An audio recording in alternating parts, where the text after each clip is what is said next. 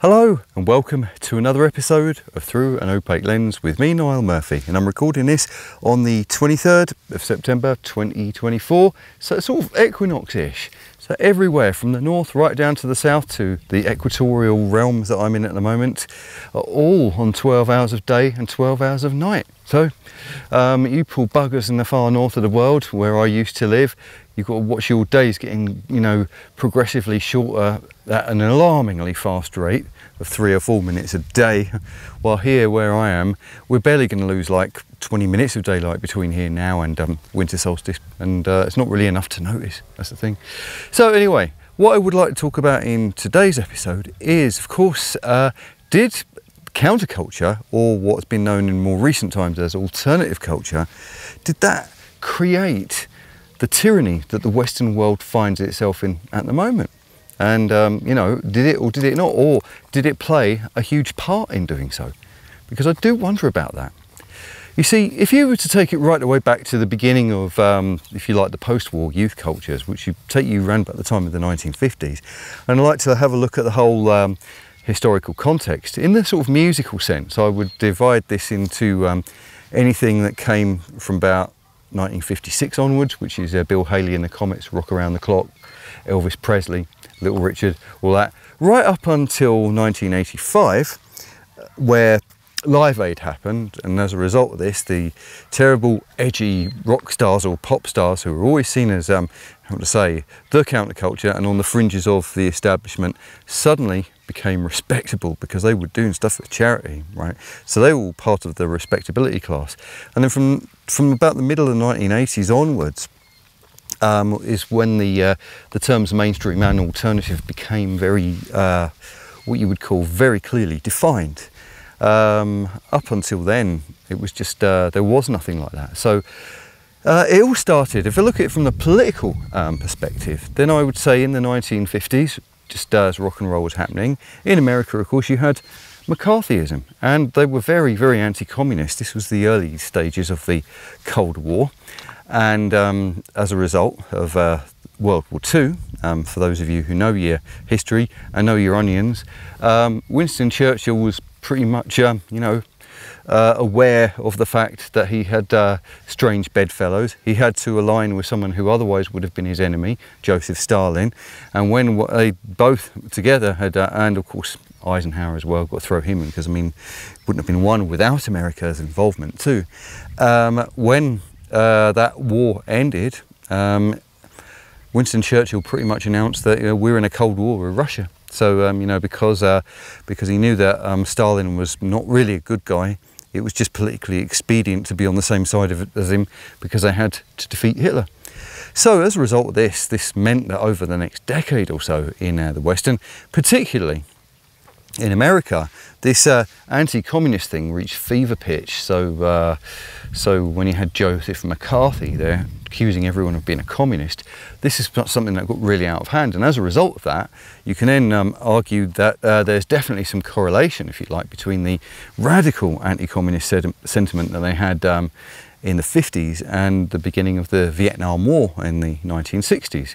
And of course, as a result of all of this, the music and the countercultures that happened, I don't really know what happened in America. I suppose you had the rock and rollers, didn't you? You had the rockers and stuff like that. And whereas in Britain you had the rockers, but then you also had other things coming in the early 60s, late 50s, early 60s, like the beatniks, who were still very clean cut and suited, but a little bit bohemian, and they were sort of the precursor to the hippies.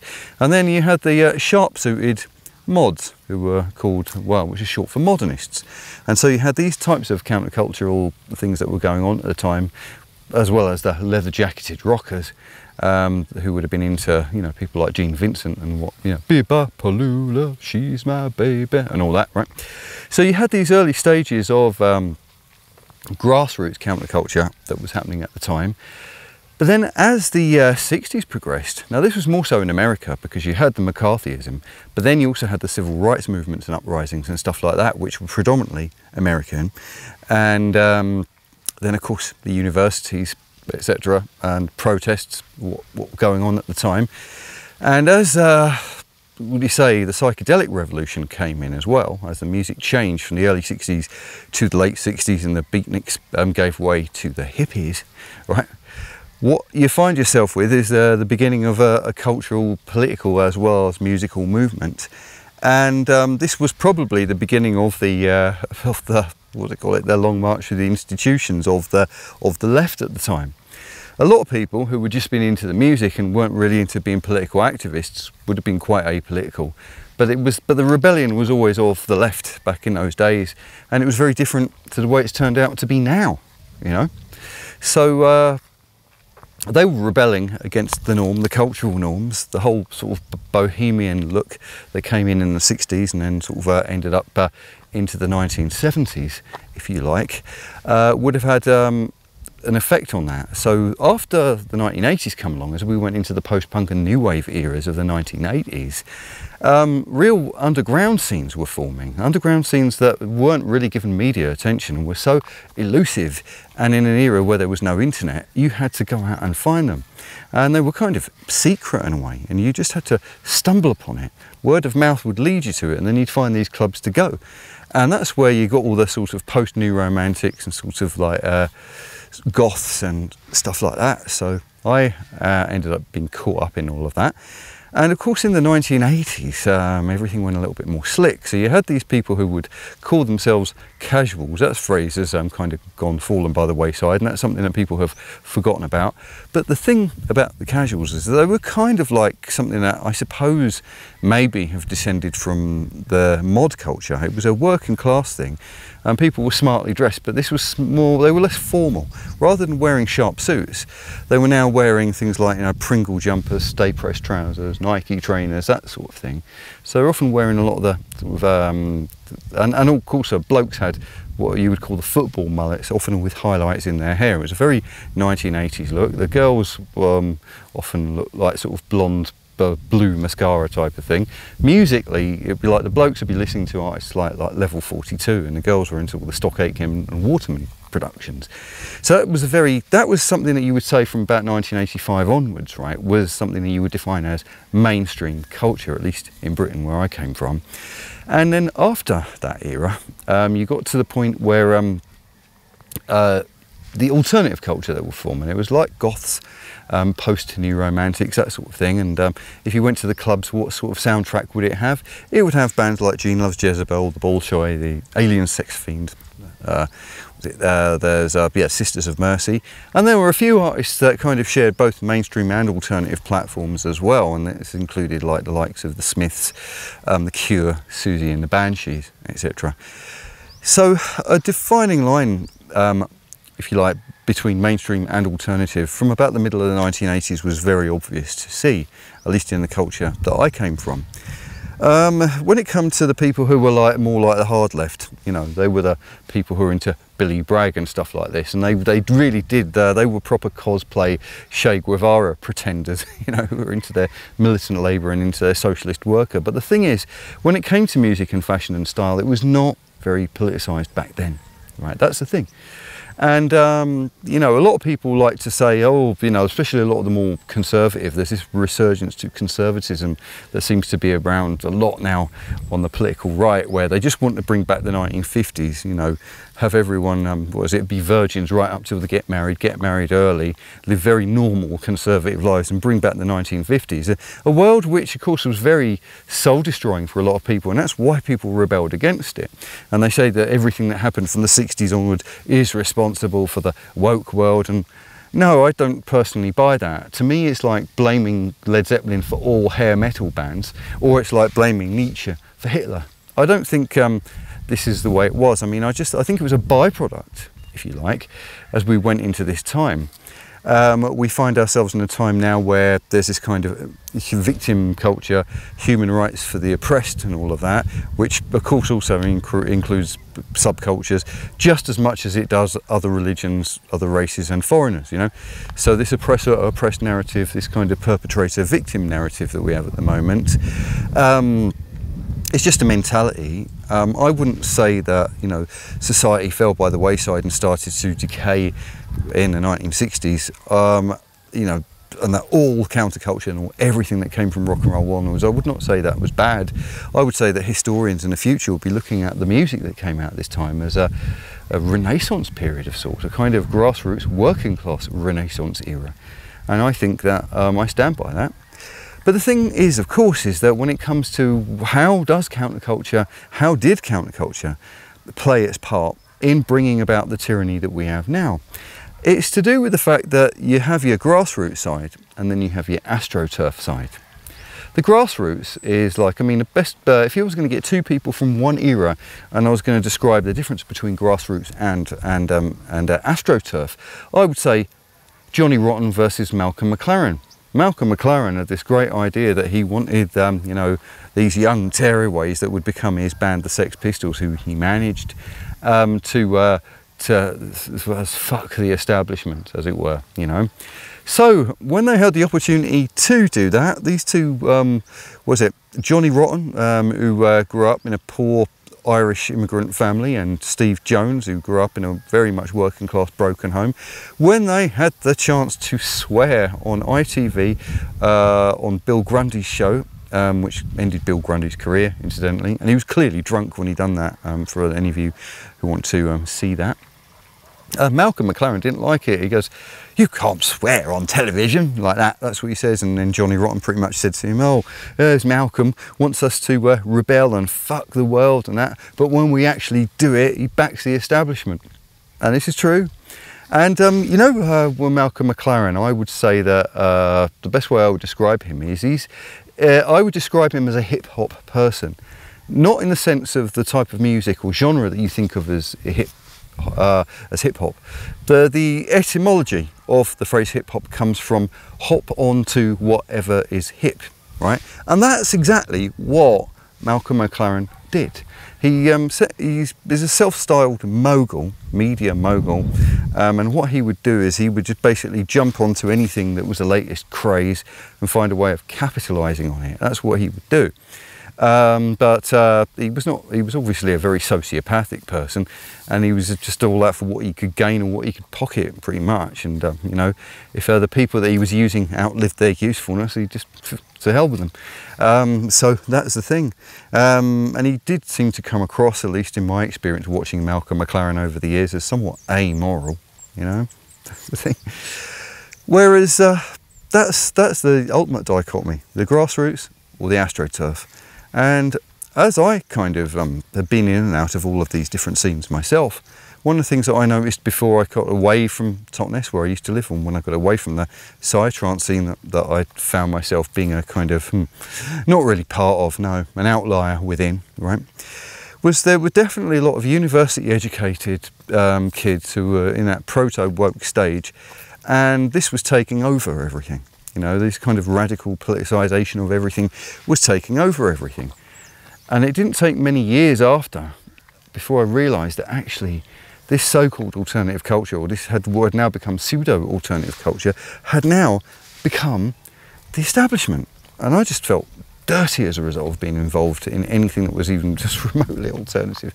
And then I find myself in this very strange era now, where the one group of people who are trying to come across as the outliers are the political right and the conservatives. And I don't really have that much in common with them either. I don't, because they're, you know, I look at them and think, oh, okay, I don't mind siding with the underdog because that's what I'm like.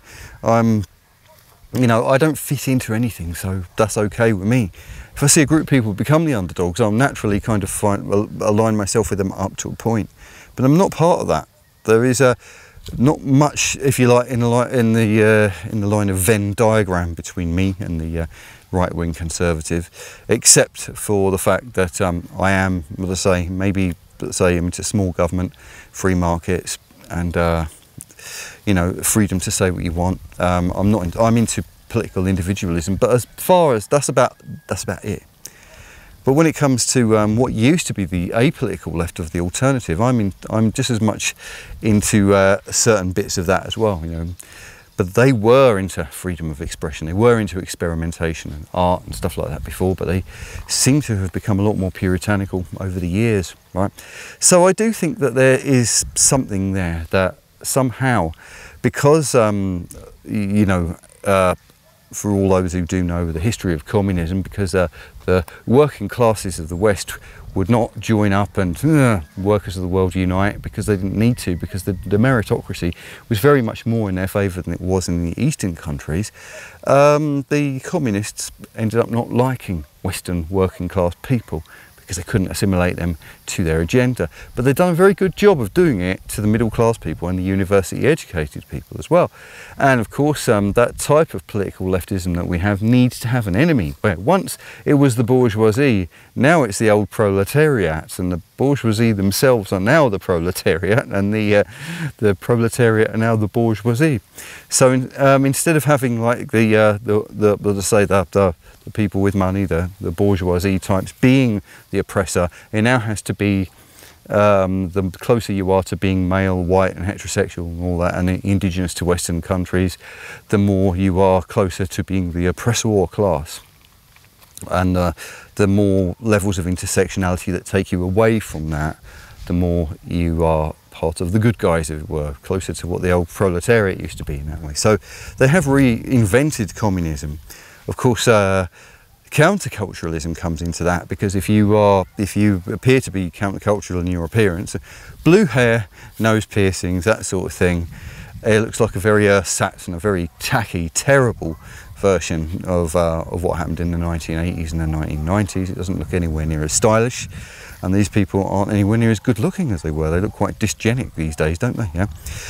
So they've kind of hijacked that kind of alternative appearance, and as a result of that, I personally just think, well, I want to distance myself from that as much as possible. I don't want anything to do with that at all, you know.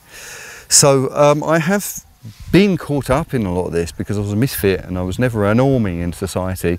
So I gravitated towards all of these things, and then I realised, actually, no, the countercultural thing, up to a point, is all right, but it is a trap.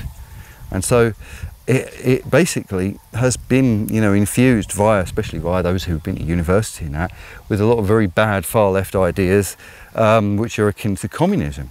And if you think that the counterculture would be counter to the Vietnam War and McCarthyism, going back to that, it makes perfect sense that the hippies, if you like, would be kind of finding themselves aligning with that kind of political leftism, and the long march of communism, if you like, through the institutions of the Western world would astroturf that grassroots, so to speak. So, you know, another example of a Malcolm McLarenisation of a Johnny Rotten phenomenon, so to speak. Right, I have to check my notes because I did write down a few things that I want to talk about here, and I've just got to make sure. Right, oh yeah. So of course, a few things that have come along as well is like postmodernism, deconstructionism and Malthusianism. These are things that I want to talk about. Now, it means that you can't have arguments with people, you can't have actual debates with people. I've tried this with feminists, you know, where they would try to be postmodern and somewhat deconstructivist about your argument about her being a woman and becoming Prime Minister. And they say, well, what about Margaret Thatcher? Feminists should like her because she became Prime Minister. Some of them say, oh, she's a man, which is a very postmodernist and deconstructionist way of looking at a woman. And they say, no, she was a woman. Yeah, but she was part of the patriarchy. And then I have to say to them, yes, but she was a woman, and nothing got in the way of or stopped her from becoming Prime Minister. You just couldn't have these conversations. You know, you couldn't get them to grasp even basic premises. Margaret Thatcher was a woman. Nothing got in the way of her becoming Prime Minister. Full stop. Didn't matter that she was a part of the patriarchy. She was still a woman. And of course, you couldn't have these conversations with them, because if she weren't a man, then she wasn't a man, they often said, then she was part of the patriarchy. I thought, well, it doesn't matter that she's part of the patriarchy. All that matters is she's a woman. Either a woman can become Prime Minister or a woman can't become Prime Minister. But of course you couldn't have these conversations with them. And then I tried to understand, you know, this is like, you get a lot of these kind of non-arguments with woke people these days. And what does it come down to? It comes down to postmodernism and deconstructionism, which basically they deconstruct your argument, but they don't have an argument of their own. That's usually how it works. As a result, they deconstruct the conversation in real time while you're trying to have them, so that they can't have that conversation with you, because they actually don't have an argument at all, right? And then, of course, you know, you've got postmodernism, which is great because there is only one absolute truth in postmodernism, and that one absolute truth in postmodernism is that there are no absolute truths in postmodernism. And they believe this unironically, which is really daft. So this kind of way of thinking comes in. So as a result, you can't actually have arguments with them. So they deconstruct the language, they deconstruct the arguments, and they cloud everything over with just chaos and confusion. Kind of like 1984 style, I suppose. It's a bit Orwellian, and I would say that this manipulation of language to cloud over what the truth is, and to take away our ability to form arguments that we need to have, is very 1984. And maybe that's a thing. George Orwell probably accidentally invented postmodernism before, like Foucault and Derrida and all of those 1960s academics come along and did it too. But this is something that seems to have happened. And of course, Malthusianism, the belief that there are too many people in the world and there need to be fewer, right? How that's fused with the green thing. They're all talking about the reduction of carbon, but we know that we are the carbon that they wish to reduce. And that seems to be a very, very dominant narrative. You know, the world's going to end, we need less people, we need to rewild the earth, and, you know, we need to stop modernising the world. And it doesn't matter if it gets to the point where we deconstruct civilization itself. That's all right. It doesn't matter if we all die out, because at least the earth won't be killed by us. Stupid. Until, of course, one day the sun turns into a red giant and engulfs the earth. Yeah? That's another thing, you know. But at least it won't be humans who'll be responsible for it. And the opposite school of thought to Malthusianism seems to come from someone like Elon Musk. He thinks there should be more people. And his reason for why there should be more people is because if there's more people, yes, there might be more stupid people, but that means there are also more geniuses who can come up with some breakthrough ideas. You know, and that's the thing. It's like, you know, for a long time people didn't know the power of coal. That's why they were burning wood. And the greenies, the Malthusianist greenies, don't tell you that until coal was discovered, we were actually cutting down more trees. And then when coal was discovered, more trees grew back after that than at any other time. Yeah. Of course, coal's dirty and what have you, but then of course they discovered gas and petroleum oil, which again is less dirty. And then over time, yes, we're using these dirty fuels, but the refineries and the filters and you know, the converters and all of that had actually made these things become cheaper, cleaner, more efficient, and all of that. But the trouble is, if we have to go all wind and solar and we have to deindustrialise the world now, and we have to make everyone deindustrialise the world now, then it basically means that we don't have any of the scientific instruments, we don't have any of the technology anymore, we don't have the means to power any of the technology anymore, and as a result of that, we're going to have to go back to the Stone Age, and all this knowledge will be forgotten, and we will not be able to maintain our standard of living, and will not be able to improve things. Whereas Elon Musk, his idea is that, yeah, maybe there should be 9 or 10 billion people, and maybe as a result of that there will be more people with high IQs, and as a result there will be more geniuses, and some geniuses will invent our way out the mess that we're in at the moment. Now he wants to go to Mars, and he wants to turn us into a multi-planetary species. Now a lot of people think that's a crazy idea because they can't grasp it. I personally have no problem with that. I think, yeah, maybe that's what we need to do. Maybe as we became very sentient and we became aware of the universe, and we became like aware of ourselves, and we became aware of we're able to self-reflect, we're different from all the other animals that there are, and we know what space is. We're the only species, and literally the only species that has a concept of space, and you know, can actually that names the planet, that knows where we are in space, knows that there is such a thing as a galaxy, you know, and there are other galaxies out there, and that's the thing, and we know this. So I think that, yeah, maybe that's, if some people wish to do that, find a way of being able to go into space, well, and to other planets, well, why not?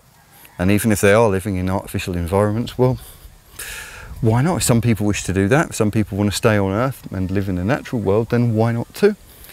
And I think that there's room for all of these ideas. The Malthusian idea is a terrible one, because the whole idea of that is that there are too many people and they want there to be fewer. So the greenies are the ultimate totalitarians, and why we call them watermelons. Communist, red on the red on the inside but green on the outside. They're actually very bad for us, because they're not trying to pioneer or invent their way out of the mess that we are creating. No, they're just basically trying to bring the earth to a standstill using technology that is not suitable. And that is, I don't know, that's dumb. So, you know, it makes them look to me like more of a cult than anything else. They're another doomsday death cult, and there's plenty of them, and there have been historically plenty of them. They're not, right? So the whole thing about social justice and human rights as well is another issue too. Now, just to give you an idea of someone who's working counter to the way the globalists want to work, is Nayib Bukele in El Salvador. Because I mean, all right, he's done a few very unusual things, like he's made Bitcoin a legal tender in El Salvador, which I think is a great idea, because actually what that means is that the volcanoes that he has, that you can use to power geothermal plants, can be used to power the electricity of Bitcoin miners, which basically means he can literally turn energy into money. He can make saving the world profitable, and no one else has come up with that idea, and no one else is doing that. And the greenies don't talk about that, funnily enough, no. But that, I think, is a great idea. But the most important thing is, here this gang, they're called MS-23, and in order to join the gang in El Salvador, you had to rape or murder your way into membership of this gang, and it made El Salvador one of the most dangerous places. Bukele just basically built all these super prisons, rounded them all up and stuck them in prisons, because the thing is, the gangs are very easily identifiable by their tattoos. But the flipping bleeding hearts, lefty, wokey, globalists, human rights types are more worried about the human rights of the criminals who rape and murder their way into the membership of gangs than they are into the safety of the people. And now, because Bukele decided, well, fuck all this social justice and human rights globalism stuff that we're having shoved down our throats by the rest of the world, we're just going to bang up all these bastards and we're going to just wipe their history, we're going to get rid of it. And he's turned El Salvador into the safest country in the Western Hemisphere. And he's done it in a very, very short amount of time, while Europe and America got this immigration issue, which of course you're not allowed to question, because if you do that, then suddenly you're racist, and Kia's stormtroopers will come knocking on your door for saying things they think you shouldn't say, you know what I mean? So the Western world, because, I don't know, hasn't found a way of doing it properly. Now, of course, you know, there will be people who argue, well, maybe because of the way things are at the moment in the Western world, it needs immigration in order for things to go right. And I think it would be okay if they knew how to manage it right. But they don't know how to manage it right, and they're making an absolute pig's ear of it. And so that's the trouble. And we got to the point now where they're more interested in the human rights of the wrong-uns than they are the human rights of the, you know, indigenous people who don't like being, don't like being made to feel like they're being replaced. They're pointing fingers and calling everyone right-wing, Nazi, all of that sort of stuff. When the truth of the matter is that there's not enough communication around, there's not enough dialogue, there's not enough people listening to everyone, too much political polarisation. And of course, they're not really interested in talking to people to find out, well, how can we manage this better? There's also a lot of collusion between the black market, NGOs, governments, backhanders, blind eyes, that sort of thing. And because they have not got a clue what they're doing, because no one is in control, and because literally no one is in control and no one knows how to control it, we are in a rudderless ship at the moment, and they are losing control of the narrative, and that's basically why they're trying to take freedom of speech away, because they know they are losing control of the narrative, but they haven't got a clue what they're doing. The whole thing is just corrupt. Corruption is like rotting everything. Everything's rotten to the core. No one knows how to deal with it. I think it's just as much cock-up as it is conspiracy. A lot of people think it's just a conspiracy. A bunch of, cat-stroking villains sitting there planning and directing it all out. But I think it's just a combination of incompetence, corruption, and maybe a little bit of evil, because there always is. You know, that's the thing. but there's many factors making things what they are.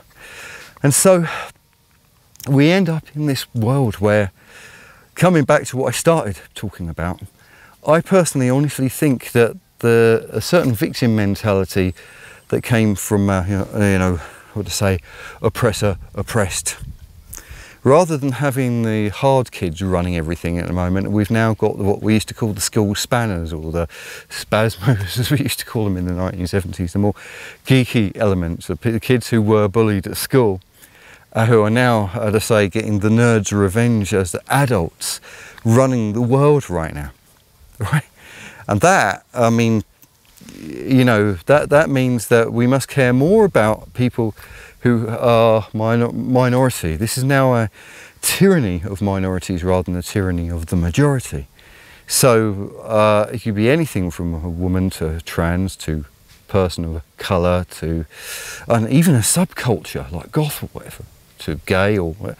You see, they're now part of what they call the oppressed class. They're all lumped in with it.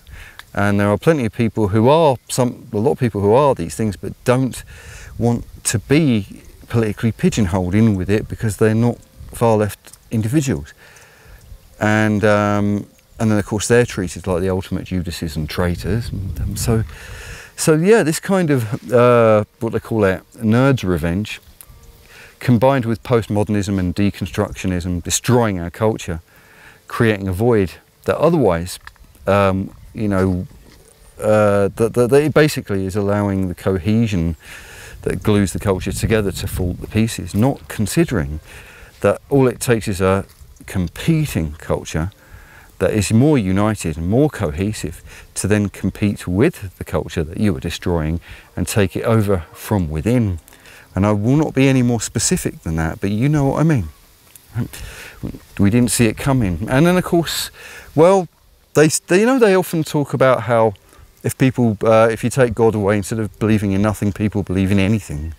One way of, one of my best allegories to this was actually Terry Pratchett's The Hogfather.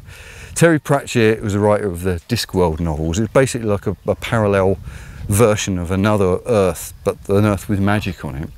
It had a lot of festivals in it that were parallel to the festivals that we have here on Earth. And the Hogfather was like their version of Santa Claus. And then a bunch of entities come up with a way of stopping people believing in him. So he disappeared, right? As a result of that, there was suddenly no Hogfather. So as a result, when people started mentioning anything, like someone said, oh, I wonder if there's a goblin who steals your hair, and then suddenly a hair-stealing goblin appeared, right? That sort of thing. And someone said there's a god of wine, but there isn't a god of hangovers, and then suddenly, phew, this man who was the god of hangovers appeared, right? So it was like a literal allegory of that. People started believing in things, and then suddenly all of these entities came into being, right? And I thought, well, that's exactly what's happened. We've got the chaos now where people believe all sorts of things. Now, my whole attitude towards all of this is that, you know, I'm still to some degree of the Robert Anton Wilson school of thought. I like to suppose a lot of stuff rather than form belief systems around them, right? And I know what I know, and I know what I don't know. And I like to suppose a lot of things. So I don't mind supposing Jesus. I don't mind, you know, supposing Buddha, supposing God. Because then at least that kind of keeps my mind open. I realise that, well, I know I have to have a moral compass, and this comes from me supposing God, acting like he might exist, and that his moral compass trying to keep me on the straight and narrow.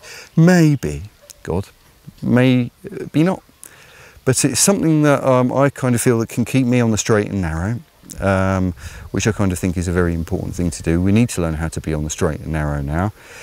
And if we are finding ourselves in a world where we are, as I say, post-traditional, post-modern, post-Christian, post all of these things, and we have to find a way of getting of gelling it all back together again, but in a way where that isn't regressive, then we really do need to think, you know, hard about how we're going to do this. And so this is one of the reasons why I like to go off on these odd tangents. Coming back to where I started, I do believe that the alternative scenes, which were often, how to say, made up of misfits, made up of kids who were nerds when they were at school, couldn't fit in with the normie kids, right? And they're the ones who often became goths and what have you. They're the ones who often became alternative, underground, and they managed to kind of become cool for the first time by finding a way of being able to be something outside of the mainstream. But because of the sort of weak victim mentality and a kind of desire for a nerd's revenge that come along, and this is mostly noticeable with the middle class kids, I think, right, that once they got power, once they become to be the establishment, they basically put things back as they were, but in a new form. This is like a new form of tyranny. Because there might be a lot of people out there that want to break away from the system, and there might be a lot of people out there that want to change the system. But in amongst those are the people who want to become the new system or run the new system.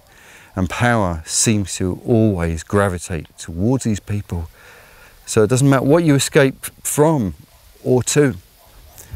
You've got to watch out that any countercultural form that you are in now could become a new dictatorship in the future. So you've got to watch out for all those people who are conservative and right-wing, trying to come up with a counter-narrative to the narrative, because that will be, you know, you'll get sort of Dick Cheneys and Mary Whitehouses being formed in those people in a new sort of more right-wing based cultural paradigm that might exist in the future. And so my thing is that you kind of got to keep a sense of autonomy from all of these ideological fluctuations that happen. Even if you were part of something, if it goes wrong, you kind of got to be able to find a way out of that. You've got to be able to keep a certain level of individualism, sovereignty, autonomy. And the internet being the way it is, and people like me talking on the internet, not just people like me, but lots of people with lots of YouTube channels out there, the thing with them is that it's very easy for them to oversimplify and then define a paradigm, but it might be wrong for you. And this is one of the things I say, you know, I'm just some bloke on the internet, don't define your paradigm by mine. I like to encourage people to think outside of everything. And then, you know, from that, we can work out where we're going. Well, maybe you can, maybe you can't, but at least we would try. Right, it's been a bit of a long one, and I've been waffling and droning on, talking off the hind legs off of donkeys. I shall make my way down this hill now and head home. See you later, alligator. See you soon, baboon. If you like this content, don't forget to like, subscribe and share. And while you're at it, check out all our social media links. Please help this channel grow. Your help will be appreciated.